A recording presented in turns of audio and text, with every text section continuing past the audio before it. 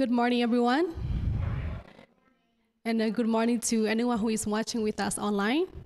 And I hope you all have a great week. This morning, to start with, I'm going to read a call to worship in Psalm 98.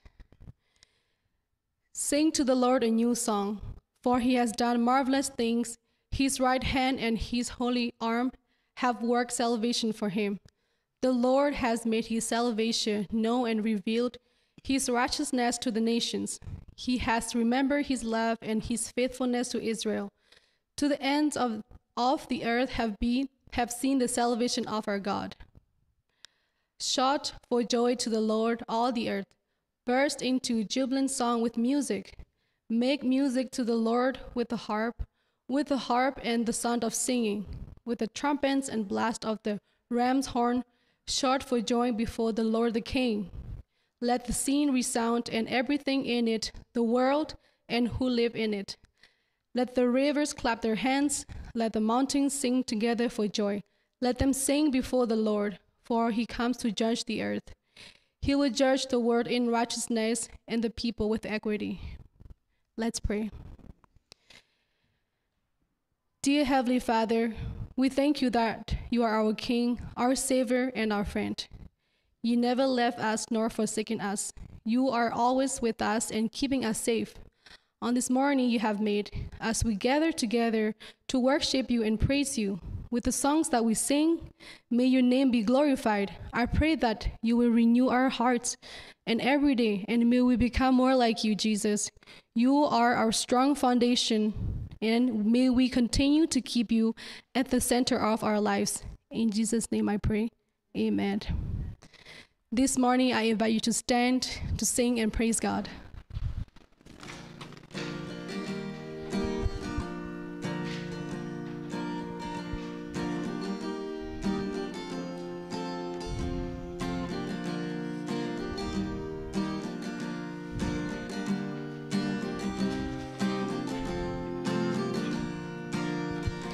I will enter his gates with thanksgiving in my heart. I will enter his courts with praise. I will say, this is the day that the Lord has made.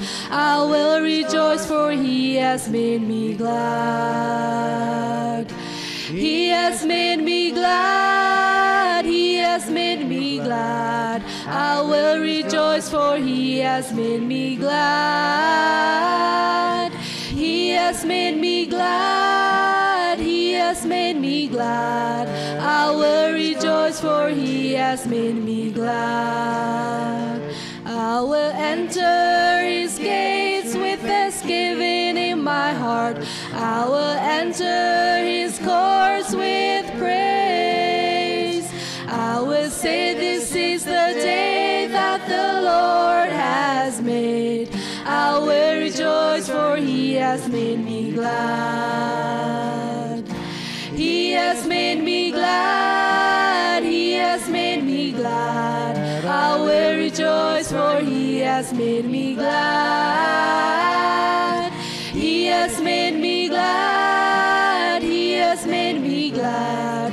I will rejoice, for he has made me glad. He has made me glad. He has made me glad. I will rejoice, for he has made me glad. He has made me glad. He has made me glad. I will rejoice, for he has made me glad.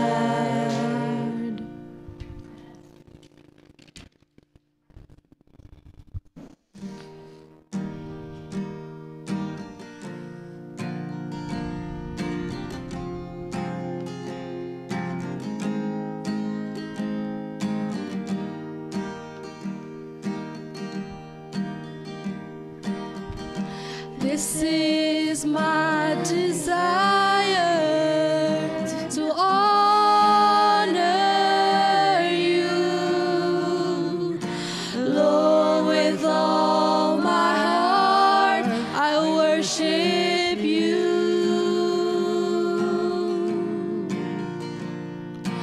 All I have with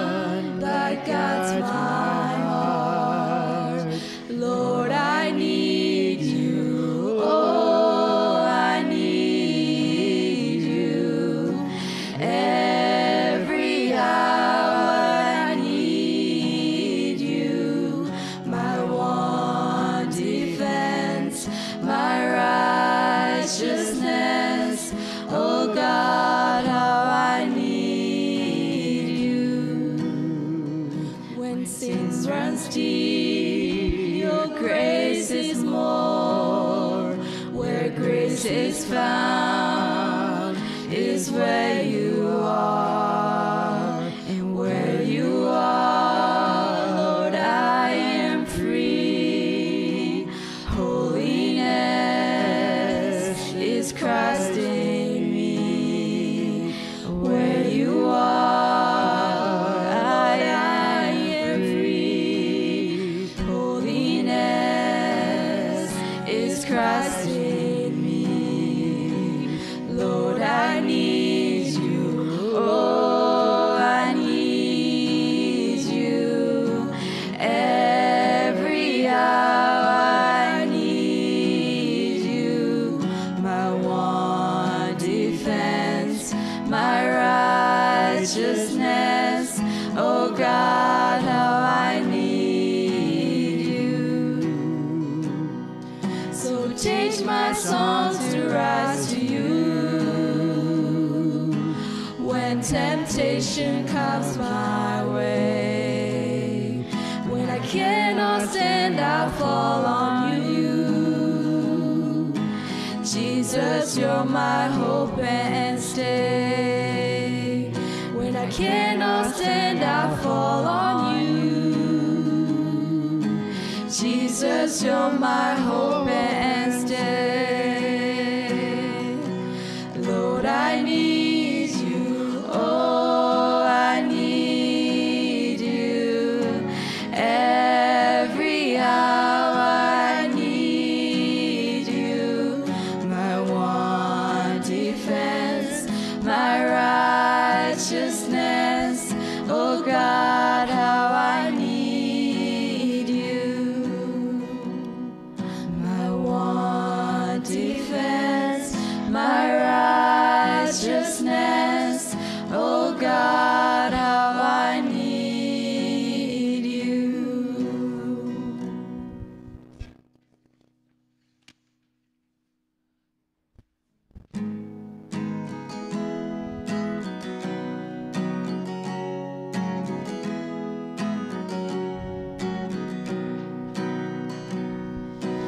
Jesus Christ, I think about your sacrifice. You became nothing, pour out to death. Many times I wondered at your gift of life. I'm in that place once again. I'm in that place once again. Once again I look upon the cross where you died. I'm humbled by your mercy and I'm broken inside. Once again I thank you. Once again I pour out my life.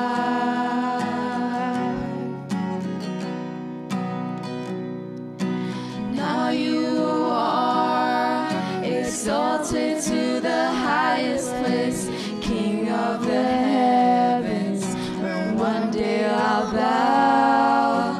But for now, I marvel at this saving grace. I'm full of praise once again. I'm full of praise once again. Once again I look upon the cross where you died. I'm humbled by your mercy and I'm broken inside. Once again I thank you. Once again I pour out my life.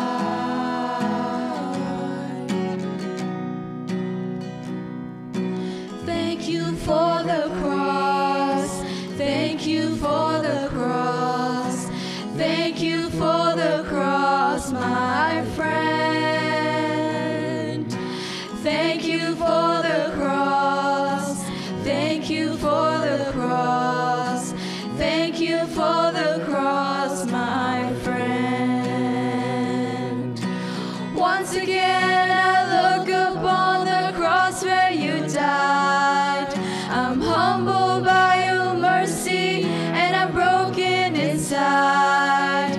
Once again I thank you. Once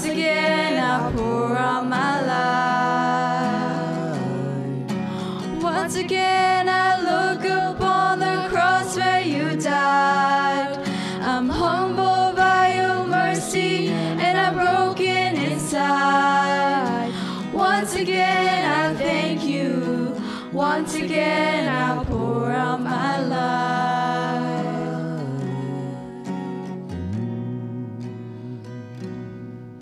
You may be seated.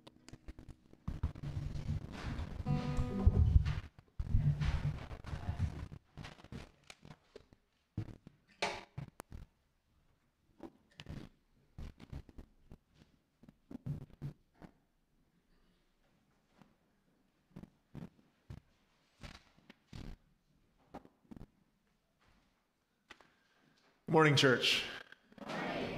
It's our time to commune and converse with our Lord. And there are so many things to discuss with our Lord that we can be here actually for a couple of hours. But before I tell you a number of things that I think we should be praying about as a church, or we have been asked to pray for, is there anything that you want to tell the wider body of Christ that you would like your brothers and sisters to be praying for you during the week, or something you want them to give thanks on your behalf, or something you just want to praise God for in front of your brothers and sisters? Is there anyone? Okay, Gord. Okay, Gord. I got a few. So first off, I'd just like prayer for my wife and for my daughter, who both have tests this week that are very important, and just praying for good news results for those tests for Brenda and Christy. Also asking prayer that our brother Ed got here, his test results from Friday are good news for him in whatever way they can be. Also praying for a former relative of our family. She got some very bad news about her health situation, and just praying that the doctors are able to help her and help her be okay. And finally, a little bit of answered prayer as well. We've been praying for Ron and Sharon. We've been praying for her to finally get a surgery date. And finally, God has blessed her, and she's going to have surgery this week. So we're praying for Sharon to make a full recovery. Both of them are very precious to all of us here. So just blessings there. So thank you for God for answering the prayer for her having the surgery. Let it go through and be a success. Okay, so Gord was informing us that we should pray for Brenda and Christy, his wife and daughter, as they are having some tests coming up, and continue to hold Ed Gerbrandt in prayer. And they also have a relative that has some health issues. And then also Sharon, we are found out, as Gord is saying, that she now has a date for her hip surgery. So that's been put off so many times. So this is great news that she has a settled date for her hip surgery. Okay, Wendy, you wanted to...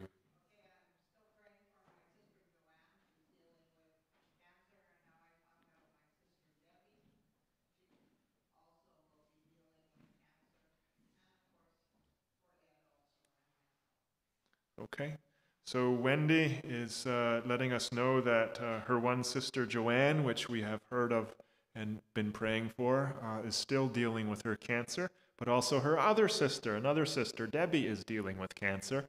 And of course, as you know, Ed, her husband, is dealing with cancer. So there is a family that has cancer overload, if you can say that. So we need to be praying for the Gerbrandts and their family as well. Oh, pardon? And yes. Yes. And so Wendy's just saying, praise God that he's in her life, because through these kinds of situations, he is our great hope and our strength. And no matter what happens, he is the one who holds our life in our hands, and he has hope and life for us, those who believe in him. Yes. Say.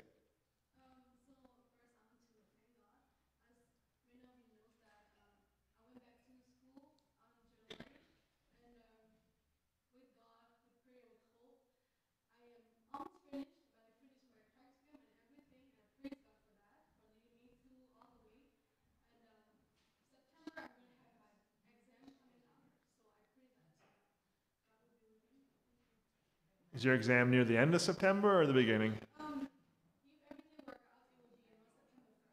Oh, okay, so very quick. Okay. So Say is just praising God for the opportunity and the completion of a lot of her study that she started in January, and she's finished her practicum, which was a very busy summer, wasn't it, for you? Yes, so that is just finished, but she has one more step to get through, an exam on September 1st. So let's continue to pray for her and give thanks. Ali. I'd like to pray for all of the friends and family and everyone in general in British Columbia where the fires are so affecting everyone, not only their property but their health. I would just pray for an extensive rain so that all of the firefighters and people who are struggling to, keep on fighting back against the fires would have some reprieve. So Ali's asking for prayer for all the people affected by the continuing fires in BC. And she asked for a most practical thing that we should ask for: heavy, good rain for them. Yes. Anyone else? Well, in addition to that, I wanted to just let you know of a few things. As I said, we can be here for a couple hours, which would not be a bad thing. Maybe someday we should do that on a Sunday morning. We'll just devote our Sunday worship, change it up to a time of prayer for an hour and a half. And I'll keep that in the back of my head about that. Here's a number of things that are going on amongst ourselves. These are initiatives that are coming up or have begun. So our hour of prayer on Tuesday, the young adult youth camp next weekend, the discipleship of Mike that he's doing with the Ironworks. Now the thing is no one has been available to be an older mentor to a younger person, so he's changing it and adapting it to do peer mentoring. There's the children's Sunday school that's in works. The curriculum is on its way. The teachers are been found or committed. So that's still working through, hopefully for September. The plan to protect is still being worked through and slowly making advancement. We have the church council in September on the fourth Wednesdays of the month. They're going to have their own growth session, and learning and growing as leaders and persons themselves. We'll have something in October and November. I'm working on it and planning on it, something called Messy Grace Conversations. I'm not going to say anything more about that. You will hear about that later. Then you can go broader in our community, and so we got elections, federal and municipal. We got return of children back to school. We have our own gospel witness. We must not forget that we are to be gospel witnesses. And we need to be praying for the unsaved that we know and asking God for opportunities and boldness to do so. We have had requests for prayer from Afghan pastors. I received a request from someone in the United Arab Emirates who is friends with many pastors in Afghanistan, and you know what's going on in Afghanistan. So can you imagine being a Christian in Afghanistan with the Taliban taking over again? And in being a pastor. Now that fits all in with the stuff we've been learning about 1 Peter and persecution, right? Haiti, yes, we all forget about Haiti, right? That poor country has just suffered and suffered and suffered and suffered as well.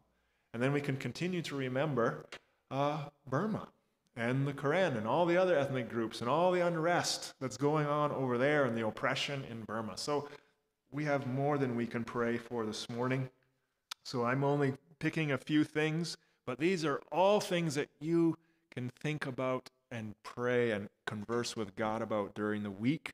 If you ever have that thought, well, I don't know what to pray for. Okay, we've just given you 25 different things and people, and God would respond to your conversations with him and change people's lives and assist them and change situations. So let us pray. Yahweh, maker and sustainer of all things that are created and that exist, you are the great God, the mighty God, the awesome one who alone is God. You show no favoritism, you accept no bribes. You are pure, and there's no one like you. no God but you. May your name be praised. May your name be great forever. May your name's greatness start with us, being praised among ourselves. We humble ourselves before you. We acknowledge that only through Jesus Christ, your Son, do we approach you now. We do not come in our own power. We do not come with our own effort or our own merit or goodness. We come because Jesus has died and opened up a new and living way in which we have received the forgiveness of our sins, the reconciliation we needed with you, we who started a war with you. That has been forgiven, that has been removed. We're no longer your enemies. We are your children, and we are able through Jesus to come boldly into your presence, knowing we will not be harmed. We will not be judged. Your holiness and righteousness will not break out against us because our sin has been gone, taken away by Jesus. Our hearts, our lives, we've been given new birth. We're no longer hostile to you. We love you because you have loved us. And we come before you now humbly. You, the great God, we thank you and praise you that you have taken the time and had the desire and the will to reveal yourself to us. Your Spirit, you're invisible, non-material, and you are infinitely greater than us. So there's no way we could know you. There's no way we could find you, we who are limited, finite, physical beings, dependent upon our eyes and our ears to interact and see and hear things. If you wanted to, you could have remained hidden, but you did not. As our Creator, you revealed yourself through speaking, through the prophets and the apostles, and through the greatest way, your Son, Jesus Christ. Through the incarnation, you became human. You took on flesh, so that with our eyes, humans could see you. With our ears, we could hear you. With our hands, humans could put their hands in your hands. They could put their hands on your shoulder. They could touch you physically. So you, Jesus, are the greatest revelation of God. As the scriptures say, in you the fullness of deity dwells. Thank you for what we have learned, and we praise you for your sovereignty, your knowing of all things, your having all power, your being all good and pure without evil. Your name is great. You are great. Father, your children, our brothers and our sisters are being attacked. They're being persecuted, exterminated in Afghanistan by the Taliban. And word has gotten out. Pastors who are actually in that country have gotten requests out to the wider church, and they've asked us to pray. So this morning, Father, we ask you to provide physical protection and physical provision to our brothers and our sisters in Afghanistan. Nobody can get money out of the banks, and the ATMs are empty. How can people buy food? How can they pay for transportation or gas or anything? They need provisions. But also they're hiding. They're going from house to house, room to room, hiding, changing their location every day. We ask that you would confuse those who search for them, confuse the minds of the Taliban. Let them become blind to the presence of Christians, so that they just walk by them, they don't see them, and that their lives may be spared. They ask us to ask you, Father, to grant them an increase in faith. We know you are faithful, that when you give us temptations and trials, you will also give the amount of grace and the amount of faith needed to overcome those temptations and to go through those trials. So we appeal to your faithfulness, your character that never changes, and say, Lord, give them the grace and the faithfulness that they need. Whether it's to endure this running and this hiding, whether it's to endure torture or captivity or even death, give them the faith that they will not turn from you at this time, that they will not love their life more than they love you. Let them love you above all things, even if it means the destruction of their body, the destruction of everything that they love else around them. Give them that faith, that love for you. May they love you with all their heart, all their soul, all their strength, all their mind, all that they have. But you have to supply that kind of strength and love and faith. And we pray that just as we learned last week, that you will let them know, as we learned from 1 Peter, that in the persecution, in the suffering for when they suffer for doing good, you are present with them, Father. You're present with them, Jesus. You're present with them, the Holy Spirit. That is such an encouragement. They need to know that. Open their eyes to that, Lord, so they may have strength. And also, we pray for these pastors because they ask us to pray for opportunities to witness. What a great attitude that they have. Even in their fear, even in their time of persecution, they're looking to be ambassadors of you, Jesus, the King of Kings. They're looking and realizing that even those who chase them, their hearts have been darkened by Satan. Their minds have been blinded by Satan. And they're not really the enemy. It's the devil. And so they're looking to be used by you as instruments to fight the darkness and even those who chase them, and in their Muslim neighbors and friends and co-workers and all that they know who may turn them over. Lord, may you use them to bring many Muslims to Christ. May you give them the wisdom to know that they may be as wise as serpents, innocent as doves, knowing when to share the gospel and how to give testimony about you, Jesus. Bring them into contact with the Muslims whom you have been working in, confronting with yourself, so that they may leave their Islamic faith and they may come to know the truth of Jesus Christ, that they may come to know their true Creator, and that they can have their sins forgiven completely, utterly, and have assurance of eternal life.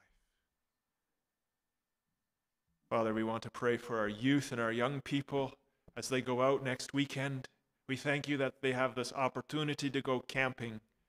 We ask for physical safety in the travel, no breakdowns of the car, safety from harsh weather, no wind events that would flatten tents, safety from animals, etc.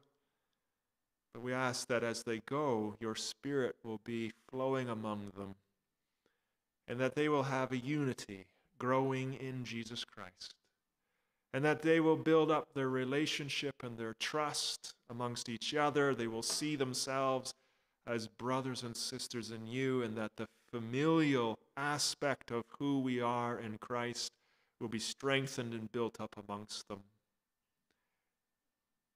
And as this might be a good weekend for many of them to just go away and relax, we think of most of our, or almost all our worship team, music team is going.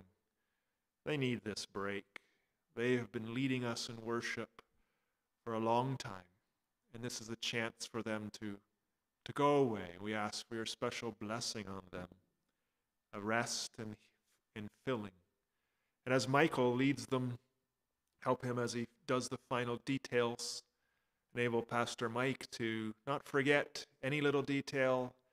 Allow him to remember these things and to use him to inspire and to guide those into the things that you have, you want him to guide your people, your children into, to grow in their faith this weekend. And as they will next Sunday be worshiping on a mountain, we ask that you will meet with them there, and that you will make it special for them at that time. And Father, we want to pray for our children and our Sunday school. We thank you for all our children, but we pray for them because we know that they have been away from our gathering as the church for a long time because of COVID. It's difficult, disturbing, it's sad that they have not been able to gather for a year, our children to hear your word taught. We hope and pray that the parents have been teaching them, but we have not been able to hear. And as we anticipate opening up our Sunday school for the children, we thank you that the curriculum is on its way. We ask that it will get here soon, so teachers may have some time to prepare in advance. We thank you that we're able to open this up for them again. We love our children, and we want to pray and ask that you will bless them. We want to pray for Kennedy, William Rock, Bethany, Arthur, Ava, Zoe, Eddie, Oliver, Diana, Caitlin, Kevin, Vincent, Jack, and others that I may not know or know of. We bring all these before you and ask that you would come upon them in the days and the weeks and the months to come and bring them to a personal saving relationship in faith in you. We want them to know you, Jesus, as Lord and Savior. That's the most important thing that can ever happen to them. We ask that you would do this in the days to come and use us to reach our own children. Lord, you have heard all the other requests that were mentioned, ranging from natural disasters to personal brothers and sisters of ours suffering and dealing with tests and cancers to nations that are suffering. We leave them all in your great and capable hands. We thank you that you are so vast and so big and so great. All these very different requests are no problem for you to understand or to answer or to deal with. We would be overwhelmed, but you are not. We thank you that this is who you are, and we can converse with you. Continue to speak with us during the week through your scriptures. And as we shortly go to your scripture this morning, open our ears to hear, allow my tongue to speak it clearly as it ought to be, and that we may hear from you this morning. In Jesus' name, amen. I'm going to ask Pastor Mike to come and read the scriptures for us this morning.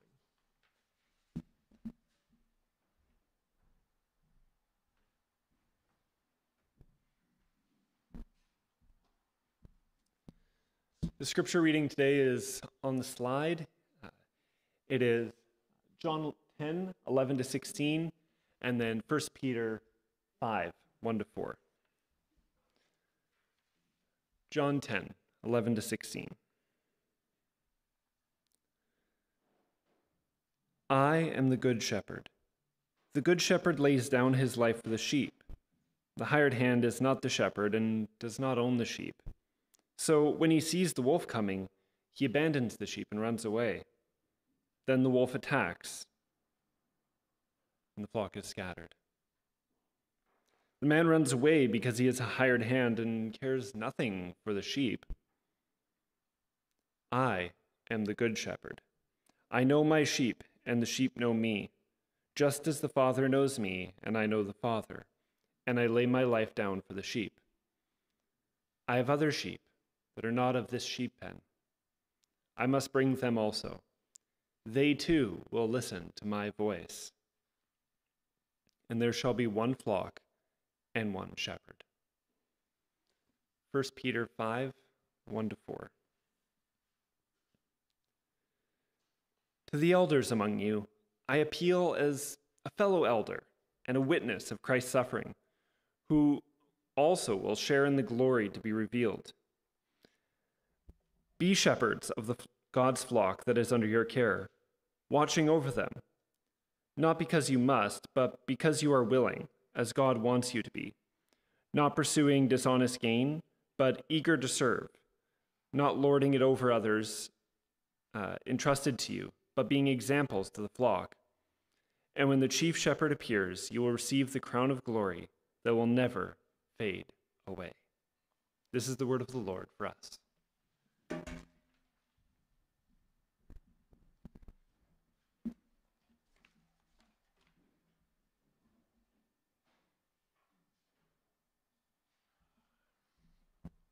On June 13th of this year, Pastor Sanjay, along with his families and a few members of their church, were taken into police custody with the pretense that they had broken COVID-19 rules.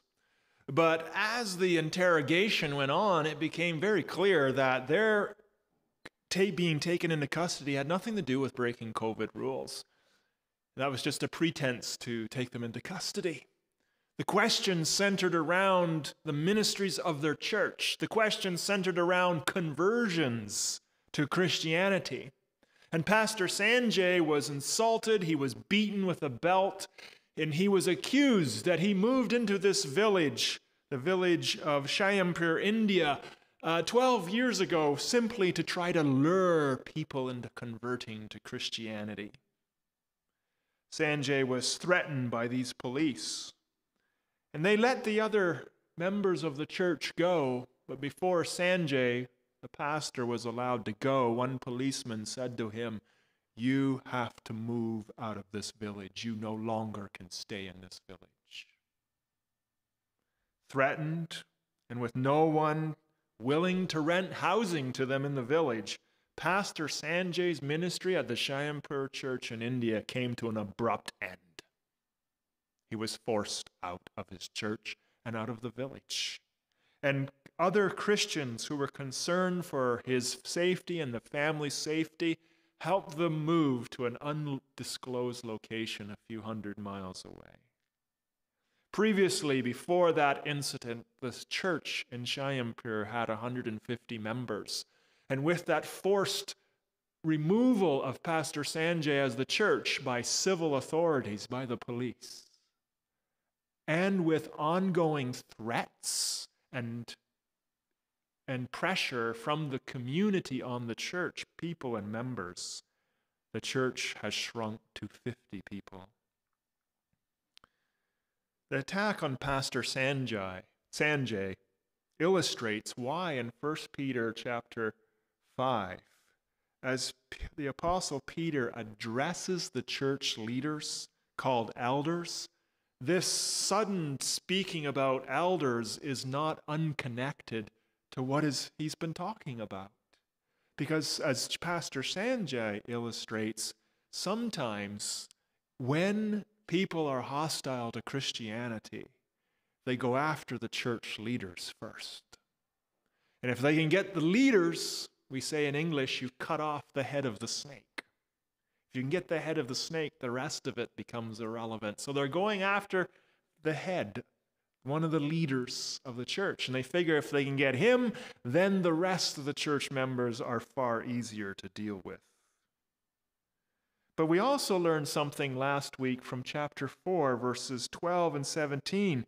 There's another connecting link of what he's been saying in those verses that give rise to why it is appropriate Peter all of a sudden stop and talk to the elders or the church leaders.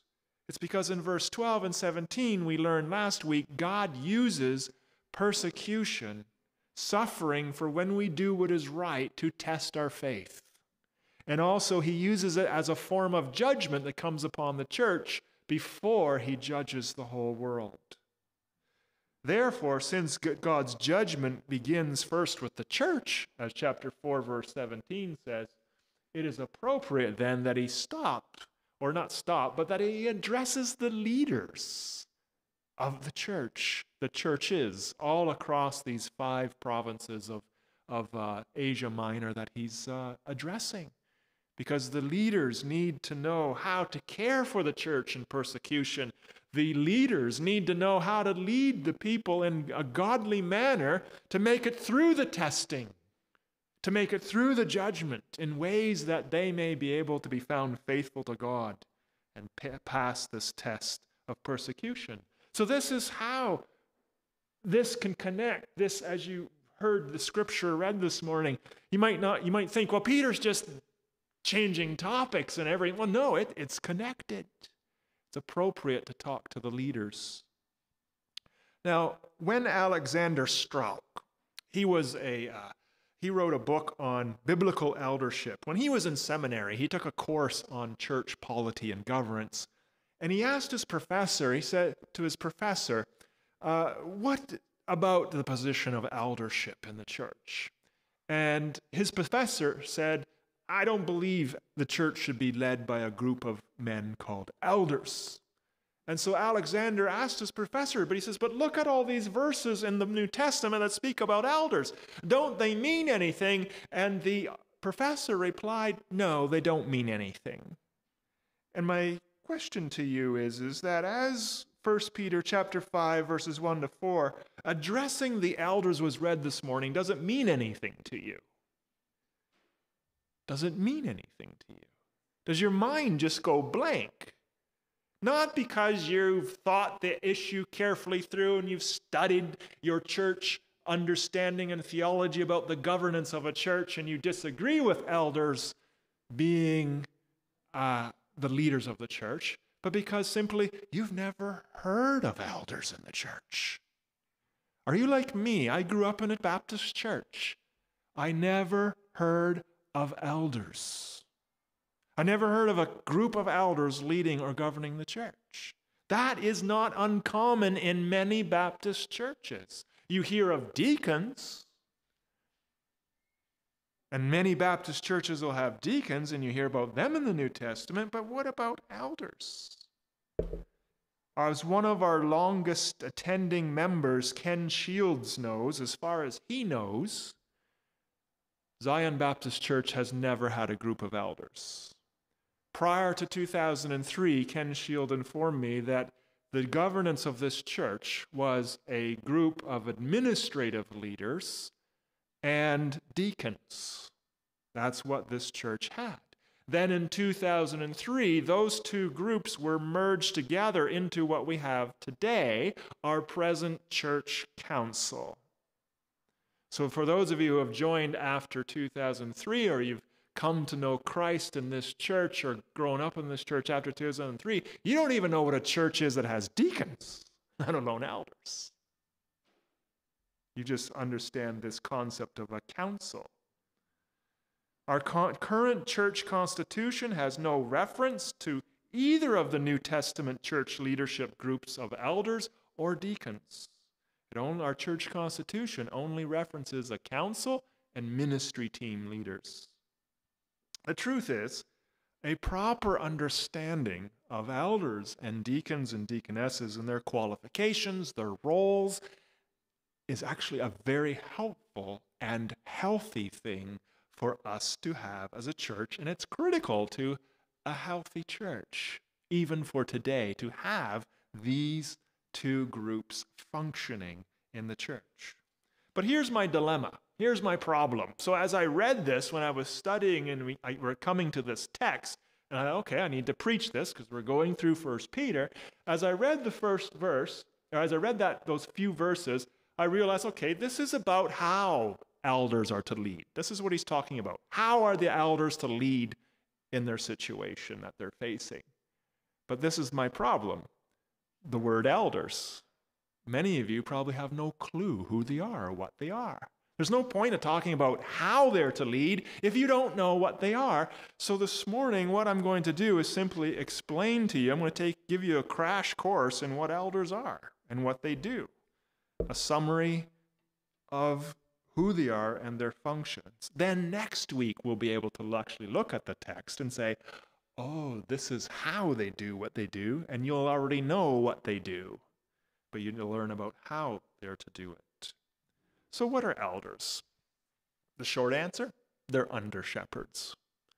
Well, that doesn't often help a whole lot, does it? Under shepherds, well, that's kind of a metaphor. So let me explain. In the Bible, God uses the imagery of shepherds and sheep and the relationship between shepherds and sheep to describe the relationship between the rulers, the kings, the judges that God set to lead his people Israel. So the rulers, the kings, the judges, God calls shepherds. The people of Israel, or God's people, he called sheep. So this is how God illustrates or gives a picture of the leaders of Israel and of God's people Israel. So for example, 2 Samuel chapter 5, verse 2, God said to King David, "You will shepherd my people Israel. You will become their ruler." So notice, ruler and shepherd are put in parallel. So yeah, David, you're going to be the king, but you're going to act like a shepherd. You're going to be the shepherd of my people. Later, David, after he sinfully counted all the men in Israel to see how many guys are fit for the military, David said this to God in 2 Samuel 24:17. When David saw the angel who was striking down the people, he said to the Lord, "I have sinned. I, the shepherd, have done wrong. These are but sheep," referring to the people who were bearing the punishment of David's sin. Now the problem, if you've read through your Old Testament, even particularly some of the historical books that deal with the history of Israel and its kings, like 1 Kings and 2 Kings, and even as illustrated here with David, they often failed as kings and rulers. They were bad, many bad kings who did not care for the sheep, who didn't actually look after God's people or the people that were under them. They didn't rule them well. They actually led them into sin, bringing about God's judgment upon them. They led them into idolatry. They led them into all kinds of things. They took advantage of the people and made themselves rich off the people, or whatever way they abused the people. So eventually God said, "That's enough. I'm not going to tolerate these bad shepherds, these bad kings and rulers and judges and bad priests and bad prophets and corrupt people ruling my people, hurting them and harming my flock, my sheep." So in Ezekiel chapter 34, God just lambastes. He just lights into the shepherds of Israel and says, "You are judged. You are done." And as he is telling these shepherds of Israel and these kings, and he's saying, "Look, that's it for you," he makes a promise. And he says what he's going to do. "I'm going to set a new shepherd over my people. I'm going to set a shepherd, a son of David, a king, who is going to shepherd my people the way they should be shepherded, in justice and in righteousness and with perfection." That prophecy is fulfilled in Jesus. That's what Mike was reading from John chapter 10. Jesus was speaking. He was reading Jesus' declaration where Jesus says, "I am the good shepherd." He's the fulfillment of the prophecy that God said through Ezekiel hundreds of years earlier. So Jesus is the one true shepherd who is gathering God's people. Jesus is the one king, the one ruler of God's people, who's bringing them into one flock, one people of God. Scripture, the Bible, shows that humans in our rebellion against God, our shepherd, are lost sheep.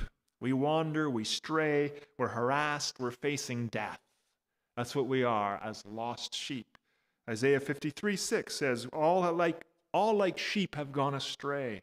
We've all turned away, every one of us, to his own way. In the parable of the lost sheep in Luke 15, sinners are lost sheep. But the good news is, as Jesus states in John 10, verse 11 and 15, is he's the promised shepherd. He's the good shepherd. He's seeking the lost sinners. He's seeking the lost sheep. And he laid down his life so that we may come back into relationship with God. We may have restoration with God through the forgiveness of sins and become part of God's flock or God's people. But the full experience of that promise, where we are led by Christ himself and into this place of safety and complete perfection and joy, well, that's not yet. We haven't got the new heaven and the new earth yet. We haven't got our new bodies and these things yet. We have to wait till his return. So Jesus, after his resurrection, gave instructions to the disciples, the apostles, go and make disciples of all nations, baptizing them and teaching them to obey everything I command you. And so until Jesus returns, as we go and make disciples, we are proclaiming the gospel. More people, lost sheep, are found through the gospel as they respond to it. They become the flock of God. And until Jesus returns, this flock, the people who are responding to the gospel, becoming the people of God or the sheep of God, Jesus has appointed over them under shepherds, elders in the local churches. So this is the idea of an elder as an under shepherd. They are shepherds under the authority of Jesus who are looking after the flock until Jesus returns. So back to 1 Peter 5, 1-4, Peter clearly acknowledges in that text, he says, elders are shepherds. Shepherd the flock of God who's under your care. And the chief shepherd, okay, so it doesn't mean that the elders are not the boss. They're under Jesus. They are to lead the sheep in the way Jesus wants and lead them and care for them the way Jesus wants. They will give an account to the chief shepherd. And the Apostle Paul also confirms that the Holy Spirit appointed men in the church at Ephesus who were elders, called elders at Ephesus, and he says, I gave you the task of shepherding. You can find that in Acts chapter 20. I'll just read that. Acts 20, verse 17 to 18 and 28. So from Miletus, Paul sent to Ephesus for the elders of the church. When they arrived, he said to them, and then we'll skip down to verse 28 because he says a whole lot of things. Verse 28, he says, keep watch over yourselves and all the flock, that is the congregations at Ephesus, of which the Holy Spirit has made you overseers. Be shepherds of the church of God, which he bought with his own blood. So you can see now that, yes, in the New Testament, a very apt understanding of what an elder is they are an under shepherd, under Jesus. So with that understanding that the New Testament applies the noun and the verb forms of shepherd and shepherding imagery to describe elders and their work, we can define elders this way. Here are two definitions. The first one's by Jeremy Rinn. Elders are under shepherds who served the good shepherd by leading his sheep. Okay, very simple, very basic. Another one that is by Alexander Strauch, a spirit-appointed body of qualified functioning shepherds who jointly pasture God's flock. Now, the important thing to note before I move on is this. As God or Jesus appoints shepherds or elders in each congregation, you have to understand when you trace through the New Testament, as the elders were put in the churches, as the churches were planted, as people responded to the evangelistic efforts of Paul, and churches, groups were established, they always established a body of elders, plural, not an elder for each church, but a group of elders. Always a group, never just one, always a group. And they were responsible for a few things. So what do elders do? Elders essentially do three things. This is the task of the shepherds of the church. The first is to feed the sheep, if you want to keep using the metaphor.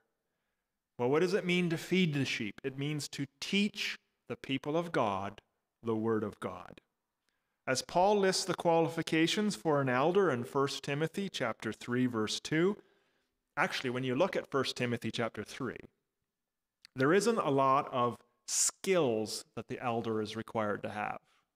Most of it is character traits, godly character traits. But there are a couple skills. And in 1 Timothy 3, verse 2, the one skill that the elder needs to have is he needs to be able to teach the Bible, the Word of God. And Titus chapter 1, verse 9 explains why the elder has to be able to have a skill and an ability to teach. So in this section of Titus chapter 1, it's talking about elders. And it says here in verse 9, he must hold firmly to the trustworthy message as it has been taught, so that he can encourage others by sound doctrine and refute those who oppose it. So the elder has to be able to build up the body of Christ, the people of God, with good, sound, solid teaching from the Scripture. So that's why it's necessary they are able to teach. But not only do they build up the body, they also refute false teaching and heresy to help protect the sheep or deal with it when it comes up from the sheep itself and bring correction and rebuke as necessary. They have to be able to say, no, this is not scriptural. This is not right. So that the sheep do not end up eating poisonous food. Jesus wants his sheep to eat healthy food, his scripture rightly interpreted. Now, this responsibility of feeding the flock is so great that some elders who are to work at teaching more than the other elders, and they get paid for it because it's such a heavy and an important duty. They said, well, we need some of these elders out of the group of them to devote their time, full time to it. Well, if they're devoting their full time to it, they can't make a living, so we will pay them to do it. You find this in 1 Timothy chapter 5, verse 17 to 18. The elders who direct the affairs of the church well are worthy of double honor, especially those whose work is preaching and teaching. For Scripture says, do not muzzle an ox while it is treading out the grain, and the worker deserves his wages. Now, this duty of feeding the sheep, teaching the sheep the Word of God, is one thing that distinguishes the office of elders from deacons or deaconesses. Now, let me just stop there for a second. Diaconate. Diaconate is the office of men and women of the other office mentioned in the New Testament apart from elders. In English, we use a male and a female form for the people in there, deacon and deaconess. Instead of having to say deacon and deaconess all the time, we simply say diaconate, which is the word referring to that office. So my point here is this requirement for elders to be able to teach is not a requirement of people, men or women, who will be in the diaconate. They don't have that responsibility. What's the second thing that the elders do as shepherds? The first is they feed the sheep or teach the sheep. The second one is they lead the sheep, right? Or govern the sheep. I've already read to you 1 Timothy 5:17 that states the elders direct the affairs of the church. But this leading, governing aspect is found elsewhere, as the Apostle Paul instructs Titus in Titus 1:5 that he is to go into every village on the island of Crete where they have been, explaining the gospel, and people have responded. He says, establish elders in every church. And as he is to do that, in Titus 1:7, he describes this qualification. He says an elder is an overseer that manages God's household. So again, they change the imagery from the flock to the household of God. We kind of have that imagery already from Peter in 1 Peter. So elders and overseers are the same group, the same office in the New Testament. Elders oversee, they govern, they manage, they direct the affairs of God's people. Therefore, Peter says in 1 Peter 5:2, he says, elders are to watch, it says watching over them. Again, that's translating that word oversee is what that word is. Oversee the sheep of God. Third thing that elders do. So they feed, they lead, and they tend.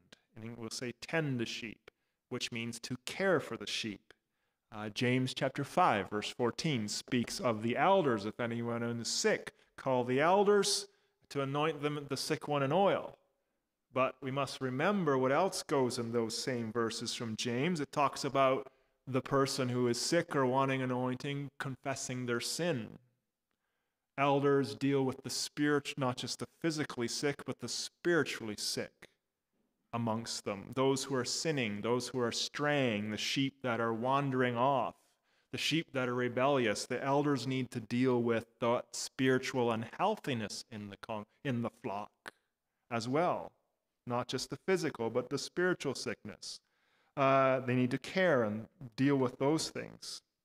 Paul states in Acts 20, verse 28 to 31, elders are to care through the sheep through guarding and protecting them from false teaching and false teachers. In Ezekiel 34, verse 4, God charged the shepherds he had put over Israel for not caring for the injured sheep, not seeking the straying sheep, not looking for the lost sheep. So this all comes under this aspect of care and tending for the sheep. So in summary, that's what the elder does. Those are the three focuses of an elder. Feed or teach them the word of God. Lead or govern the people of God. Tend or care for them with their spiritual health and their physical health. So, but why would they do that? What goal? Why would they feed, lead, and tend the sheep? What's the goal that's to be fulfilled there? What's the aim of all this shepherding? The aim of the shepherding is not for the shepherd's goal. It's for the goal of what Jesus has for the sheep. And we find the goal of what Jesus has for the church, for his flock, for his people in Ephesians chapter 4, verses 11 to 14. Ephesians chapter 4, verses 11 to 14.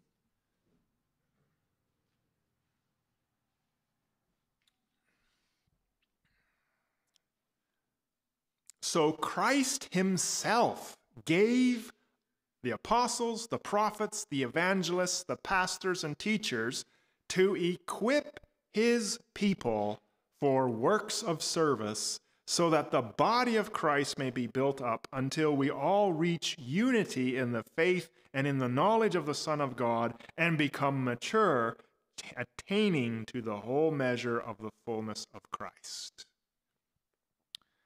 Then we will no longer be infants, tossed back and forth by the waves and blown here and there by every wind of teaching and by the cunning and craftiness of people in their deceitful scheming. Now, your first thought is probably, Pastor Mark, those verses don't mention elders. So how can this be the goal of elders for their work? Actually, the verse does mention elders indirectly. I would say perhaps even directly if you want to use another name. The word pastor there, that is translated pastor in English, it is in Greek, poimen or poimenos in plural. And that word that translates pastors here is actually used to describe Jesus as the shepherd. It's the same word used to describe shepherds who actually looked after sheep in ordinary Greek language. So I believe it's the ESV, the English Standard Version, actually translates it that way. So Christ gave to himself shepherds and teachers. So you might say, well, why didn't the NIV version, which I'm reading from, translate it shepherds? They did. And I only learned this a couple years ago. The word pastor in English is not English. It's not an originally English word. It's Latin. And what in Latin does pastor mean? It means shepherd. So it's translated shepherd using Latin. A Latin word has become an English word. And in the New Testament, who are the shepherds that look after the flock of God in the New Testament? Who are the shepherds? Who are the under-shepherds? It's the elders. So this is what Jesus has given to the church. He has given elders to the church. So here, what is the goal that they shepherd for. The goal is that they equip you to do the work of God so that then we all may be built up, unified in the faith and the knowledge of Jesus, and become mature like Jesus. This is why shepherds feed, lead, and teach. For this goal, to equip you to do the work of God and to bring you to unity in the faith and maturity in Christ and in knowledge of Jesus.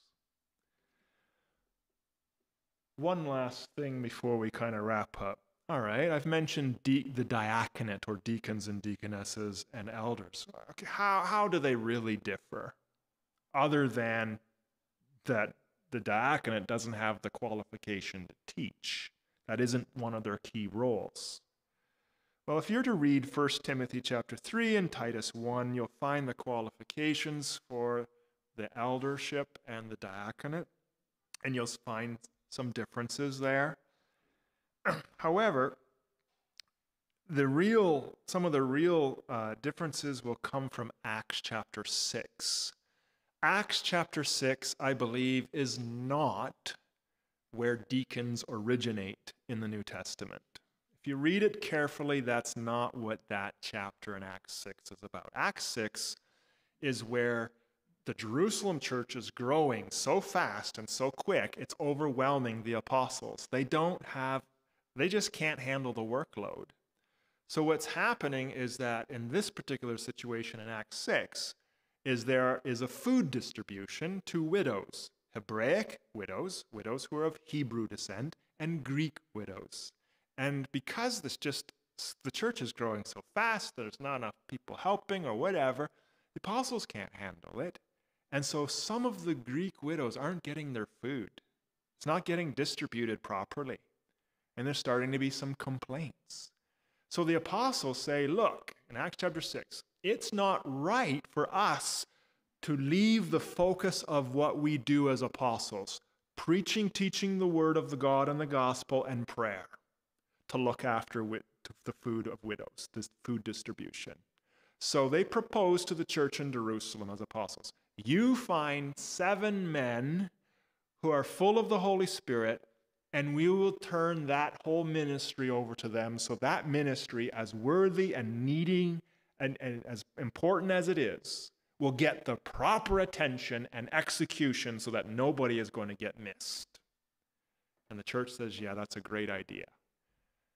So they chose 7 men, and that's what happens. Now, that didn't create the diaconate, but it did set a precedent. It set a pattern that is good for elders and deacons later in the New Testament. And here's the pattern. The apostolic precedent or pattern was they focused on their task of teaching the word of God and prayer, and they appointed others to do the other tasks.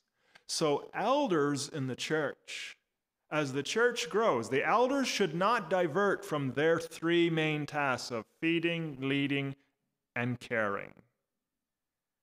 Teaching, governing, and caring. They should focus on that. And therefore, as the church grew, at some point, we don't know when, the New Testament doesn't tell us, they established officially the diaconate, or deacons and deaconesses, as assistants to the elders, so that the deacons and deaconesses assisted the elders in all the other matters that needed to be done as the church grew, so that the elders could still focus on their work. So in other words, so at some point, the early church officially formalized the diaconate as it is described in 1 Timothy 3 and referred to in Philippians 1:1. We just don't know when, but we do know it was formally recognized. So you have 2 official structures of leadership in the church in the New Testament. Eldership, a group of men, and then a group of men and women called the diaconate, or deacons and deaconesses. So in other words, the difference between them is that elders then focus on teaching a sound doctrine, the spiritual care and the spiritual health and direction of the church. The diaconate, or the deacons and deaconesses, they execute the ministries of the church. They actually run the ministries. They actually do the organization and the execution of the ministry and the committees and the teams, and they look after the physical needs of people and the possessions of the church, and they're the ones who engage people in society. All right? That's the difference between them.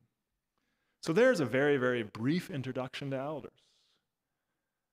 I don't have time to show you from the New Testament. That was the consistent pattern of leadership that was set up in the early church. Body of elders. Everywhere people responded to the gospel and the church was formed, a group of elders was established. I don't have time to show you that. And then later, they were assisted by a diaconate. I'll have to do that another time. But if you have never heard of elders, and this is all new to you today, this is far more than enough for you to chew on for now. 2 concluding thoughts then for you to wrestle with. Here's the first thought. As I mentioned, many Baptist churches have never had elders, but they've had deacons. In all the churches I've worked in and grew up in, they've always had deacons, except this one, except Zion. They had a formal role, deacon board, or a diaconate. Did you know that if you search through the New Testament, the passages that describe the diaconate in the New Testament, you have one passage. That's 1 Timothy 3:18-13. And you have only 2 references to the diaconate in 2 other passages. The one was Philippians 1:1, where I think it mentions Phoebe, a deacon or deaconess from Centrea. And then one other little passage. So 3 passages in the whole entire New Testament mention deacons. That's it. But when you search and go carefully through the New Testament, you will see that elders and eldership are mentioned in 10 passages and inferred in 3 others, such as Ephesians 4:11. So my point is you've got 13 passages relating to elders and 3 on deacons. Doesn't something strike you weird, funny, wrong there? Why has the Baptist churches always had deacons, which is the lesser mentioned group in the New Testament, and all this scripture on elders is ignored? Something strikes me as odd there. Something's not right.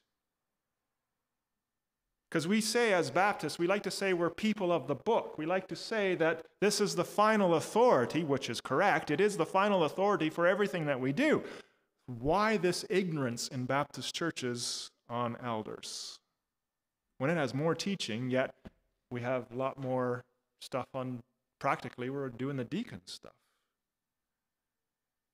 In history, prior in the 1800s, Baptists only come into existence in the 1600s in England.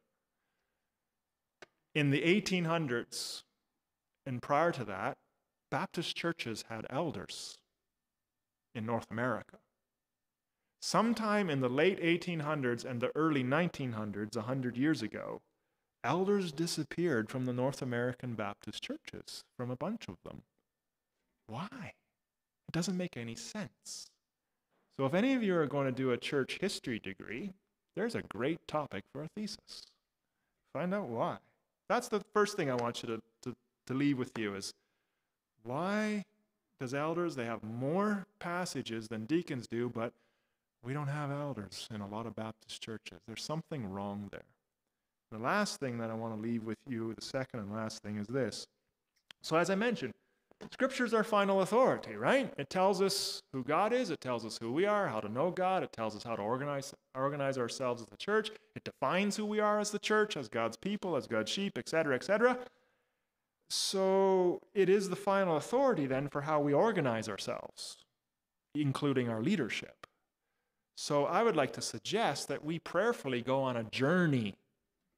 Remember, get that word, journey. This isn't something you do quick. This is something we need to explore together.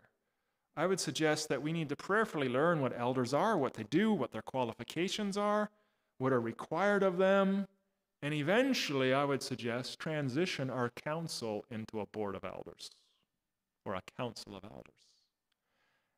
and then prayerfully continue to learn and discern on a journey. What are deacons and deaconesses? What do they do? What's their qualifications? And serve and how they serve, and then transition our ministry teams and their leaders and our administrative leaders into a board or a group of a diaconate. And then here's the benefits of this. To align our church structure of governing with the scripture of the New Testament, here's some of the benefits. Number one, we're all going to know what the job descriptions are. Because when we start getting away from these two foundational things and we start calling our leaders different things, job descriptions get fuzzy. I've been in a church where you had superintendents of different areas in the church. Well, really, what's a superintendent? Council. You could really throw in a bunch of worldly ideas of what a council does from business or other things. When you want to start calling certain people in the church the CEO, or you start using those kinds of languages and positions, the job descriptions get fuzzy. You don't know, what do I do? I've had people join a church council or a deacon board and they go, I have no idea what I'm supposed to do. But if we have these titles and these councils, then we simply look at the scripture and there's your job description. And also it helps us divide the work. So right now, on a practical level, our church council, when you look at the Constitution and their job description, they have combined the work of the elders with the work of deacons. You have just killed your council, because nobody can do that double load of work. You can't do it. It's too much. That's why there's two separate types of leaders in the church, to protect you from being overworked. And to protect, as you learn from Acts 6, other things taking you away from the priority of the things that you should be doing and focusing on. So the apostle says, no, we have to focus on teaching and prayer. Right now, sometimes your church council, speaking very frankly, okay, how much time have they had to deal with our proposed renovations? If the council is equivalent to elders, they shouldn't have to deal with anything with renovations other than thinking through, okay, spiritually, how will this affect the ministry of the church? And is that a healthy or an unhealthy thing for the church? And then all the stuff about it should be given over to a group of people who are qualified and able to deal with that and run with it. And the council can keep focusing on their other focuses. So you see how you blend and you put everything in. I've been in a couple churches where that's happened. They just have a deacon board, and they end up doing everything from administration to everything, and things get left out, things don't get done well, people get burnt out. This is the benefits of this. God's smart. I mean, God's wise. We need to submit to this wisdom. And lastly, you get clear biblical qualifications for the leaders. You might think, oh, well, am I qualified? Who's qualified? You got to vote them in. You want to know the qualifications. Just because somebody sits on a board of a bank or they're a president of their own lumber company or whatever, that does not mean they're qualified to sit on a church leadership group. Just because someone teaches in a public school does not mean they're qualified to teach Sunday school or teach the Word of God in the church. Teaching in the public school is very different from teaching the Word of God. You just can't assume because there's parallel examples of leadership out in the secular world that, oh, that qualifies them to come in. Not at all. So then we will know what the qualifications are because they're listed here under elders and under deacons. There's a lot of health and a lot of good things that come from following the wisdom of how God organized his early church with this kind of leadership. Enough said. Baby steps, not giant steps. May Jesus, our shepherd, guide us forward. If this is correct and I've explained this correctly, then may God continue to put that seed in you and water it and grow it so that as a congregation, you hunger for this type of change and development. It's not something I want to push real quick or fast, but I do want to take you on an exploration journey on that for sure. So there you go. Now back to 1 Peter, just to say, okay, we've dealt with that issue, that dilemma. What's elders? Well, now you know. So next week we can actually look at the verses to see how the elders are supposed to lead. And we'll leave it at that. May the team come and lead us in song.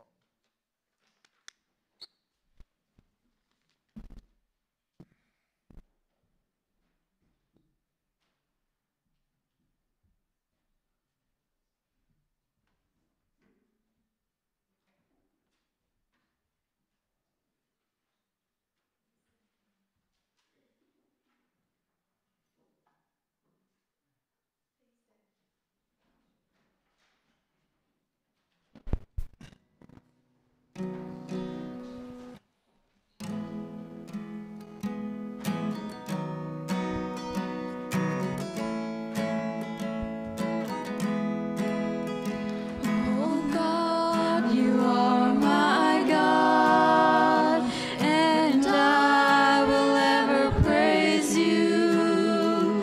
Oh God, you are my God, and I will ever praise you.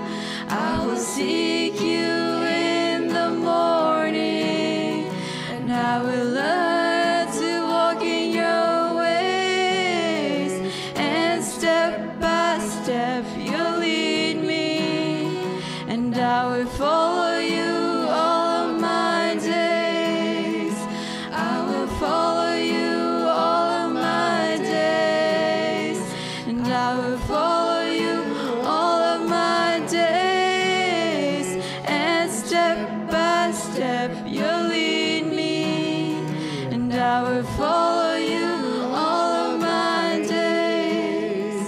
Oh God, you are my God, and I will ever praise you. Oh God, you are my God, and I will ever praise you.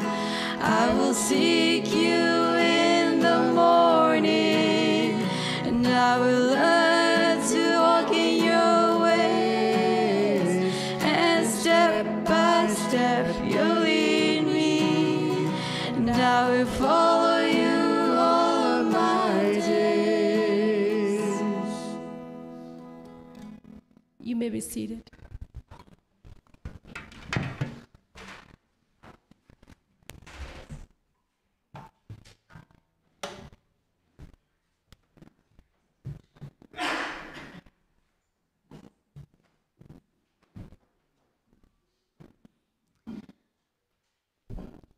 Before we go, we have a few announcements.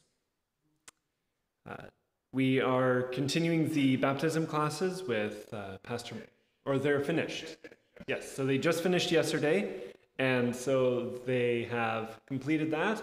If you have missed out and you wanted to take part, and maybe you're thinking, you know, maybe I should have taken part, please talk to Pastor Mark. We are continuing to have live streaming and in-person services. So for those of you online, we thank you for joining us online. And for those in person, thank you for being here in person. We want to make sure to accommodate everyone where they are at, whether they're able to leave home or not.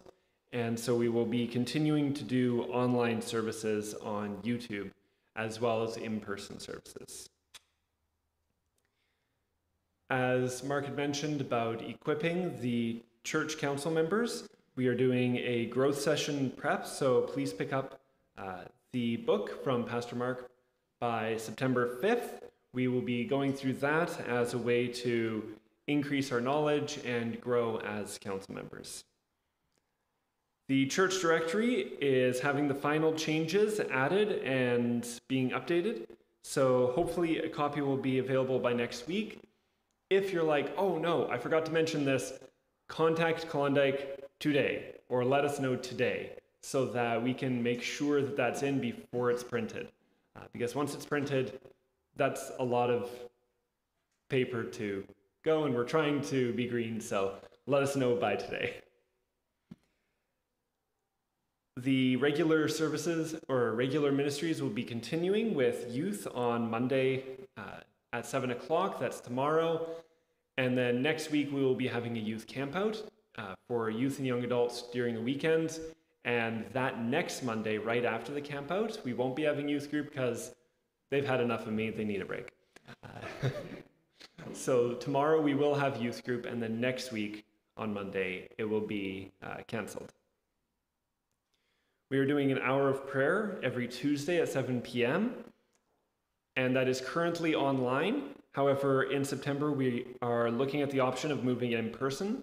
So please talk to Pastor Mark if you have questions about that, or if you'd like to take part, and we would love to move it in person to be able to connect with each other a little bit better than we can online.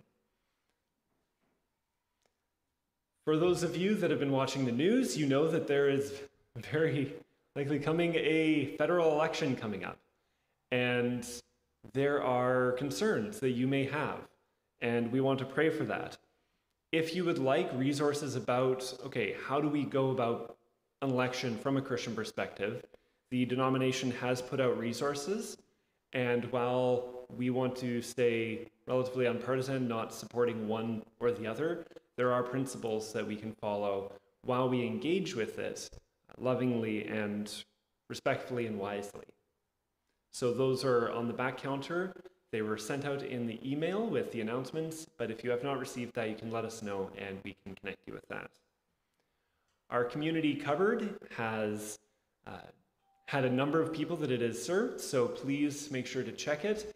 And if you have even 1 or 2 cans of extra food or an extra Ichiban container if you're a college student, then you can drop that off on Sundays or throughout the week, and we would love to share it with our community. You can also drop off any books that you're done with, or pick up a book that you want to read. And it sort of take some food, leave some food, take a book, leave a book. And then, as Mark mentioned, we are moving the discipleship program to a peer discipleship. I'm going to be calling it Brazing Hearts, because I like puns and it's like blazing hearts, but anyway. Brazing is when 2 metals are joined together with a bonding metal. And I want to encourage people to bind our hearts with the binding of Christ's love and his scriptures. So if you are interested in that, we will be focusing on youth and young adults first. However, if you are not a youth or young adult and you are interested, saying, you know, I don't know what this discipleship thing is. Maybe I'm 80 and I've never seen discipleship. Talk to me. We might be able to figure something out. So please let me know. I've sent out a few emails. Don't have the emails because of a couple people because my Outlook account somehow deleted them, so I had to redo them. So I will be trying to contact people with that information, and if you would like to talk to me, please do. I invite Pastor Mark up to do the benediction.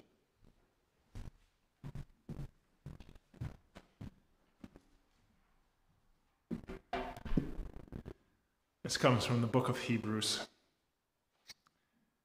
Please rise.